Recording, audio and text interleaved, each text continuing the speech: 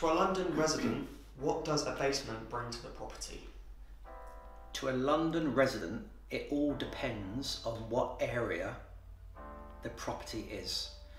Because if it is in West London, some parts of South London, some parts of North London and Central London, pound per square foot is going to be quite high.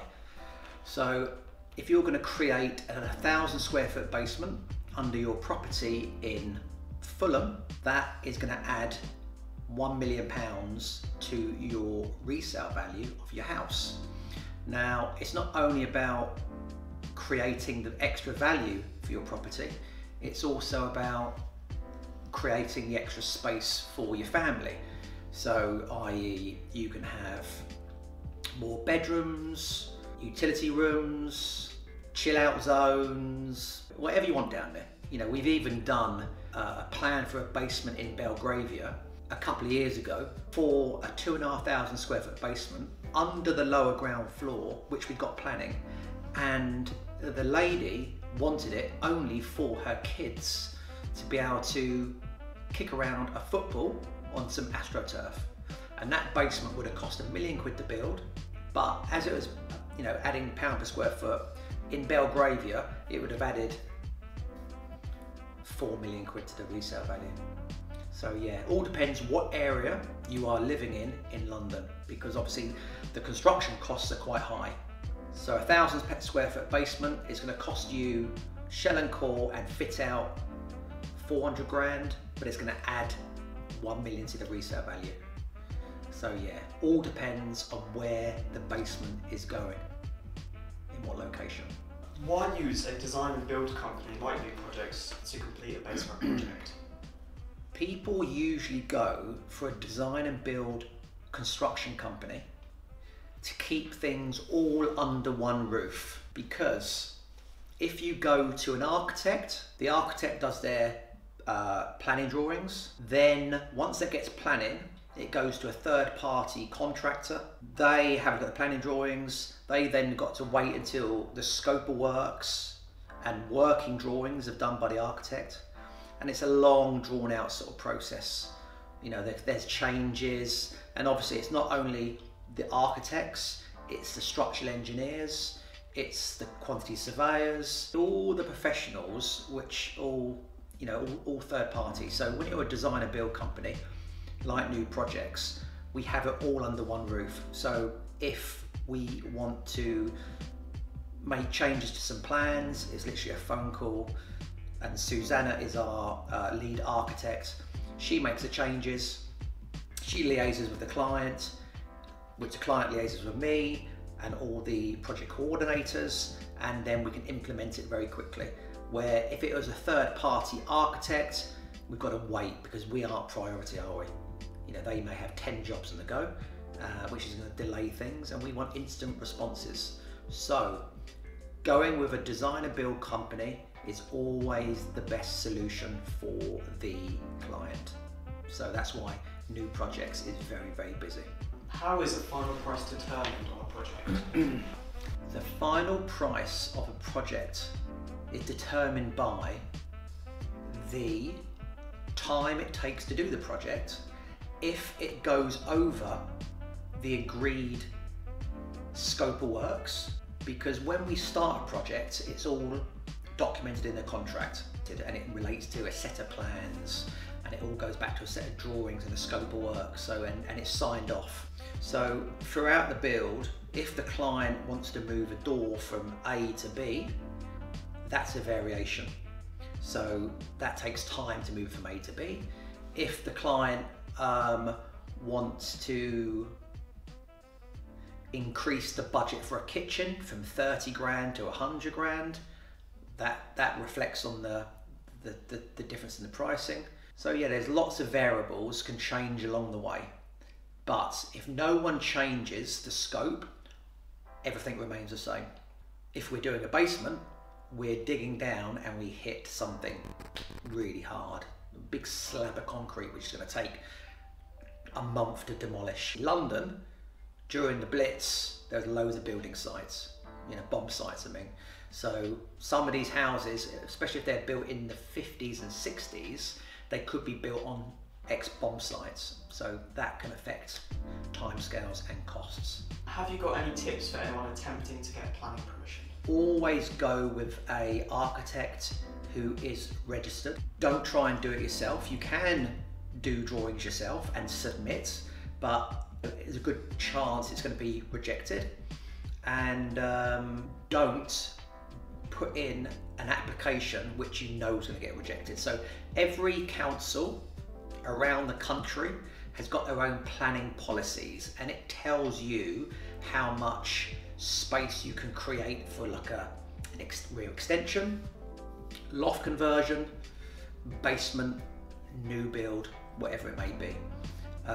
There's lots of things you can do under permitted development. That means you can get planning approval, because if you want a standard loft conversion, the council won't ever say no because it's permitted development. Just go with the right architect and don't be over ambitious on what you're trying to achieve. In your expertise, what order would you recommend renovating a house? Well, it all depends on what extent you are going to be renovating your house. So if it's a full refurbishment, house, 3 bedrooms, couple of receptions, en suites, whatever. So yeah, what we would tend to do on a full refurb, we strip the whole place out. So every single thing comes out. The old electrics, the old plumbing, the old kitchen, the floorings, back to brick, and then we go again. New electrics, new plumbing, plastering, flooring, kitchen, decoration, and just fitting out. You strip it all out first, and then you slowly rebuild your dream property. What would you suggest to anyone looking to move into London? Rent first, because you want to find out what area is good for you. And London, it's not that big. You need to know your areas, because one part is uber prime, 100 yards down the road, different. It's very, very tricky. I don't live in London. I've never really fancied living in London, but my business is in London, and it is a different world up here. If you're coming into London and you're going to be taken on by Citibank, and you're earning £250,000 a year plus bonuses, go and live in Canary Wharf. That's where you're going to be. If you are into sort of fashion and design and all that kind of stuff, Shoreditch. That's all the young, trendy, designers are.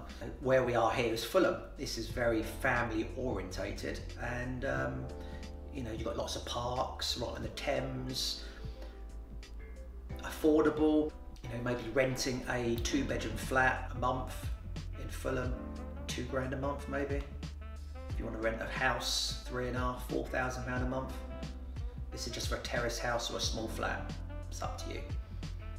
I would rather rent or buy a house a little bit further out of town where you've got something for your money. In your expert opinion, is a loft conversion an investment worth making? So a loft conversion is definitely worth doing if you haven't already done it. So basically a loft conversion in a normal terrace house is a circa 300 square feet to maybe 400 square feet. So again, in Fulham, if you even own a first floor flat and you can get access to the loft, so that will get you in the loft another bedroom and an ensuite. So for the cost of a loft conversion, which will be 55 to 60k, you're going to create your extra bedroom and ensuite, plus you're going to get 300 square feet extra to the size of your property. So in Fulham, 300 square feet times £1,000 a square foot, that's 300,000 quid just by doing your loft conversion. So it's going to cost you 60, but you're going to gain 300k. So yes, loft conversions are well worth doing. What would you say screams modern in a home in London, and can you give any examples? I like traditional with a twist of modern architecture. A terraced house, for instance, like you would do anywhere in the country. And then when you go through into the living room and the kitchen, it's all open planned. And then when you go into the back where the extensions is, you can have like a massive glass extension, you know, maybe even a 2-story glass extension with a mezzanine floor, like to double the height inside. Traditional with modern twist of architecture. Is there anything else you'd like to talk about? No, I just had a phone call earlier and it was from a chap who's just bought 35 Cheselton Road. So you know that our first basement we did with the orange door? Yeah. Right? That was our first basement project we did. So when we did that 5 years ago, that property was sold for 3.5 million quid, which was 3,500 square feet, and it was sold for 3.5 mil, £1,000 a square foot. It's just changed hands again. The past owner was just going through a divorce, and they wanted to sell it quick. So this guy I've just met, he's got his funds together, and they have just purchased it for 3 million quid. So I've just had a little walk around, and it looks really, really good. It's really stood up to the test of time, and yeah, it was quite good to walk back in there and to have a look at, you know, how our projects have lasted over 5 years.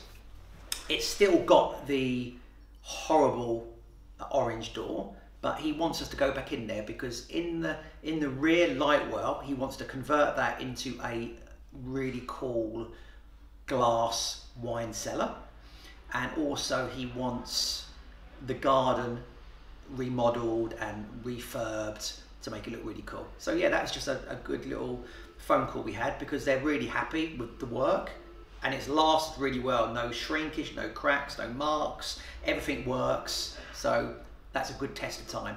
Yeah, so that's 35 Cheselton Road. Very pleased. Peace. Done.